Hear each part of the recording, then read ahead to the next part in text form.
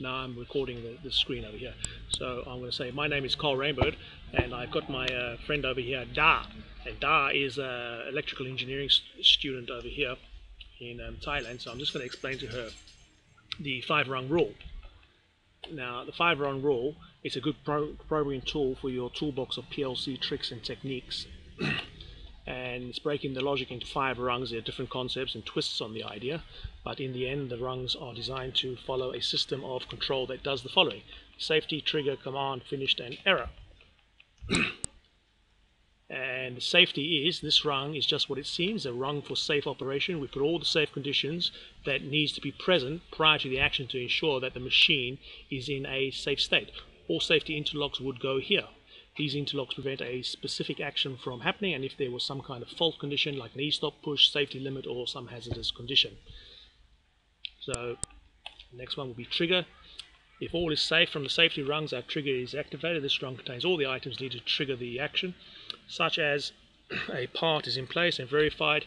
In that case, this rung will latch a coil, and the finish rung will unlatch it later on.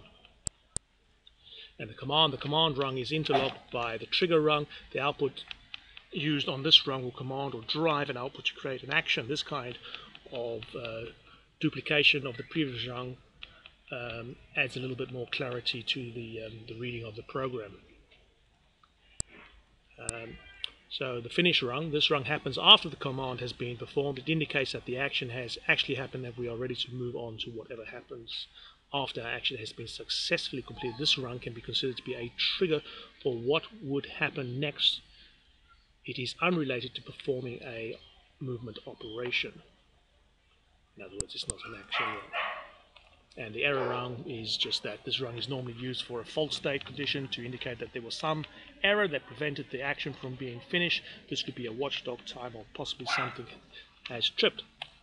So at first glance it could appear that this is just a whole lot of extra programming for nothing, basically.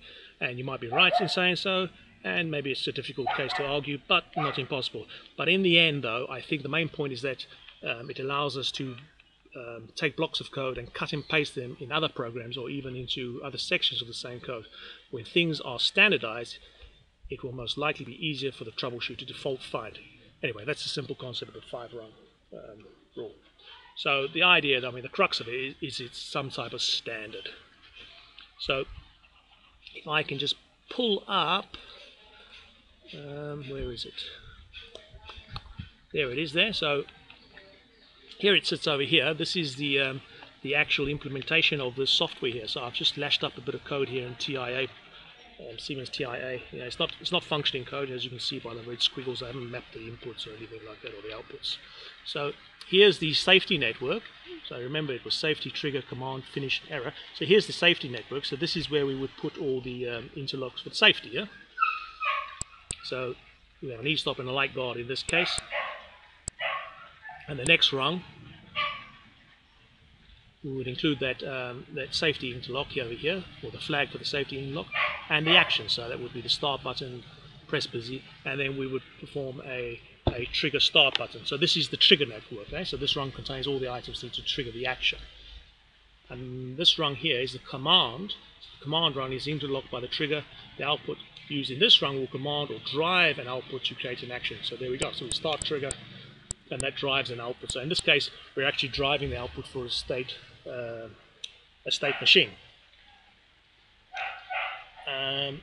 The next one is the finish rung, and this happens after the command has been performed. It indicates that the action has actually happened and we are ready to move on to whatever happens after this. But in this case, we're just going to leave it at that. So the press is complete. So that's a signal maybe coming back from the press, or maybe possibly coming back from the state machine. And it says, okay, it's complete, so therefore we reset the bit. And lastly, we have the error rung, which is if the press is faulted for whatever reason. Right? So maybe a sensor is fouled, or maybe the press is broken, and somehow managed to pick that up as an electric signal. Then we indicate a flag that a press is faulted. And that's it. That's the 5-rung rule. It's as simple as that. You see that, Dar? What? We have 5 rungs. Look here. See? Have 5. 1, 2, 3, 4, 5. You see? And this is the rules of programming in this way. You see? This is safety, Safety. That's a trigger. Trigger. And that's the command. Command. Yeah, and that's the finished, and that's the error. Finish and Yeah. error. Easy. You see? And if you come over here, you can copy and paste. See? So there it is again. But this time we're not triggering we're not commanding a finite state diagram. We're just commanding maybe an output to start the press. So maybe the press is a standalone machine in this case. So you want to copy and paste this. You see, copy and paste, just like that. Copy, paste, boom. As simple as that. Look, we have a new one now. See? There it opens, like that. Easy as that. So I've just explained. What?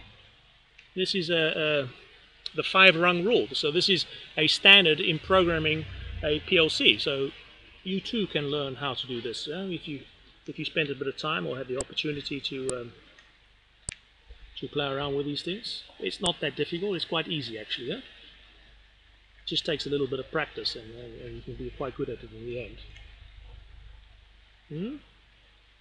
See, look, here's another type of PLC. This is C code. PLC. Yeah, see, this is C code. Code. C code. C code, yeah. C code. This is C code. You're studying this now? Okay, there's C code there. Look, I'll show you what this C code does.